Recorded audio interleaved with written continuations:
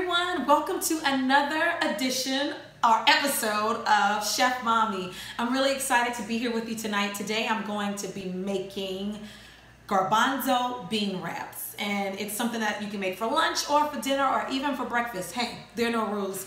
But today I am making this because it's something that's easy and it's quick, and my kids, you know, they love it one day, they don't love it, but they're not allergic to it. So I kind of gently ask them to have it and to try it and to keep an open mind about it. But so the ingredients that you need to make this are really, really simple. You can change things out to be what you need.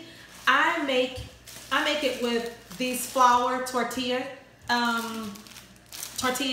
And you can, if you don't like this kind, I use this kind because my kids are not allergic to it.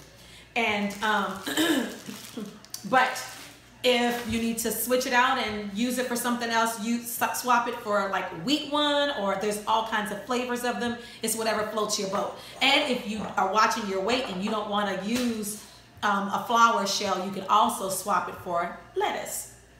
So, but that's what I use. I use that. I use 2 cans of garbanzo beans, and I happen to use the one with reduced sodium because I'm trying to cut back on salt for our entire family. I used 1 big onion chopped, and I used 4 cloves of garlic. You can do less or more depending on what you like. And now that my oil is getting hot, I'm going to saute my vegetables just until they're kind of see-through, because that's when the flavor is just perfect, says my mom. Everybody has a chef mommy. Cooking for kids with allergies can be challenging, but it's not impossible. And so that's the whole reason why I'm doing this. I just happened upon the idea of doing it because I know how much I struggled when I found out that my kids had food allergies. I felt overwhelmed, and I felt like, man, what can I feed them? So anyway, hopefully this helps somebody. And you know, maybe everything I do won't help you, but you can always sub it in and find out what does work for you, and hopefully it'll be helpful for somebody. Really, I just want to raise awareness about food allergies, and so that people take us seriously at restaurants, at schools, at, you know, just the general public. Because a lot of us, when I was growing up, I didn't know anybody with food allergies. Today is very different. If you had food allergies, you were like weird, but today, no, it's very, very common, and we're learning how to deal with it. People may try and give your kids, you know, stuff like, oh, eat it, feed it to them, and it'll make them get over it. No, you feed it to my kids, and you'll send them to the hospital. So that's the reason why I'm doing it, and I hope that it helps somebody. So the other ingredients I use are, we do a little bit of cucumbers, and I julienne the cucumbers. I just slice them up and I put them here in some foil. So I did some sliced cucumbers, and I have some spinach here, and I have some carrots that before, I'm gonna take the foil off for you. It's summertime, and in my kitchen I keep the doors open all the time, and it's wonderful and it's beautiful to feel like you're cooking in the outdoors. However, you could be cooking with flies. So yeah, so I'm getting the flavor to come out of my garlic and my onions by kind of like sauteing them until they're kind of translucent, and you can see that. And then I'm gonna use, and I also use some fresh lemon juice, maybe the juice of 2 lemons. My lemons weren't very big. And then I just use some seasonings that I like. Like, I really enjoy Spike, but lately, since I told you I'm trying to cut back on salt, I use the salt-free Spike. You can add seasonings to this stuff, and I'm telling you, my older sister Ebony, when she was pregnant, this was like her favorite meal for me to make. And one time, I remember, so funny, she wanted it so bad, and she made it, and she put it in the blender, and she broke her blender, and she stuck her spoon in the blender trying to make everything blend, but it messed up, and the spoon just got all tangled up in the garbanzo beans, and it was so terrible. Ebony, I'm sorry. If you were here, you could have some of this garbanzo bean wraps today. So it's really, really good. If a pregnant woman craves it, I mean, I don't know, that could be tricky, but it's really good. I think so. You may have to try it for yourself. All right, so I take the garbanzo bean wraps, beans, and I put them in a blender. And I take my sauteed, it's kind of hot, so I'll have to be careful.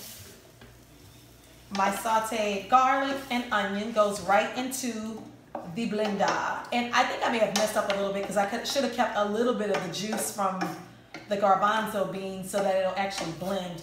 But we'll see how it goes. That's how Ebony broke her spoon in the blender and could not eat the hummus. So in a way, this is kind of like you're making hummus, but it's hummus that is safe. For me, my kids can't eat the tahini that are in regular hummus. So we just have to substitute and do ones that we can. And then I put the lemon juice right on in there. And then there was a lemon seed trying to sneak in there, so I'll make sure it doesn't get in there. 2 lemon seeds. So I put the lemon juice in there. Yummy. And then I kind of just season it with garlic powder, more garlic powder. I know it sounds silly, but I really like garlic and I like onion. I think it brings a lot of flavor. And I use it, excuse me, my throat. And I'm a singer. And I use this spike in it just to give it some more flavor. And I am going to put a little bit of basil. My mom puts basil in everything. If you don't like basil, don't do it. It gives things a kind of meaty flavor. And then I'm gonna try and blend it. Hang on while I blend it. I'll be right back. So I'm back. I had to switch to my food processor. It proved to be more effective. Here are the hummus. So we blended it all up with the lemon juice and the onion and garlic. And then we just made hummus out of it. And now I'm just gonna make a wrap. I took my tortillas, I put them in the oven. I made them kind of warm for about maybe, I don't know, a minute. And here is I have spinach, cucumbers, and I did something different with my carrots. I kind of made like a marinade with it, for it, with honey and apple cider vinegar. And you can add, and I added a pinch of salt to it just so that my carrots would have a little bit of a kick, but they are fresh grated carrots. I told you this is simple because it is. So you want to just get some garbanzo beans on that tortilla, like so. And you can use any kind of tortilla, like I said earlier. It doesn't have to be this plain white one. It could be whatever you think your kids would eat or whatever you like. And it is really good. And you don't have to use these ingredients. You can switch them out if you like avocado, if you like tomato. You can do whatever you like on it. But for my family, we like cucumbers, some spinach. I get to be a sneaky mommy and put some things in it that they may not normally eat. And isn't that pretty? Some carrots. And here is the spinach. And it's a very light lunch. And like I said, if you don't want to eat have it with bread at all, you don't have to have it with bread. You could do it with lettuce. And it tastes just as delicious and nutritious.